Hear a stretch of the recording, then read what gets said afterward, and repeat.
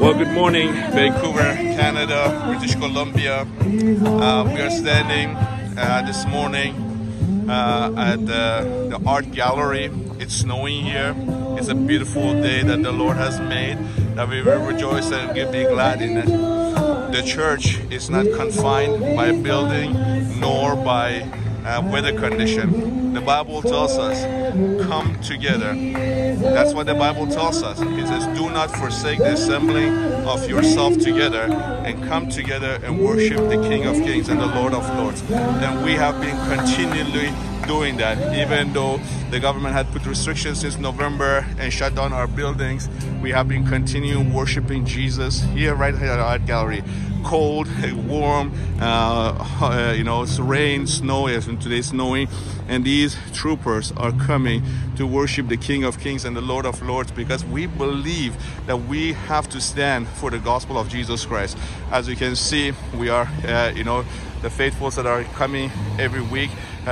We are gathering here, and there's someone on the way coming out.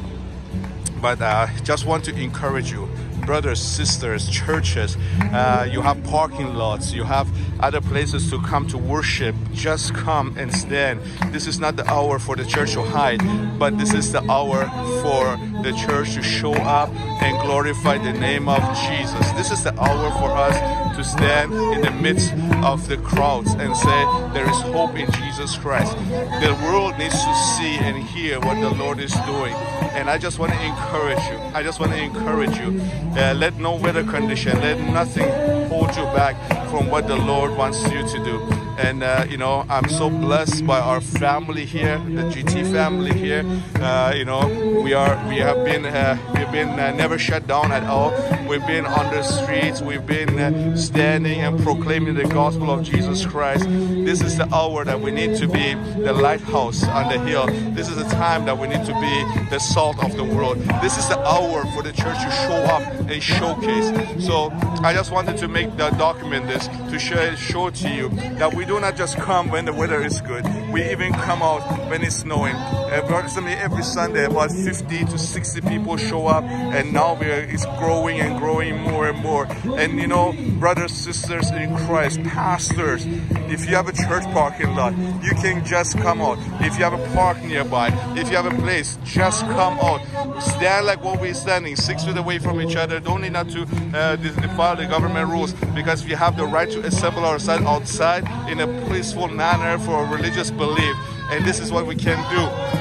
And you can stand, carry a powerful message. You can still carry a powerful message by standing up and standing out. Yes, the church is not about a building, but the church needs to come together, and we need to stand together. We need to be visible in this hour, not invisible. Zoom meetings are not sufficient.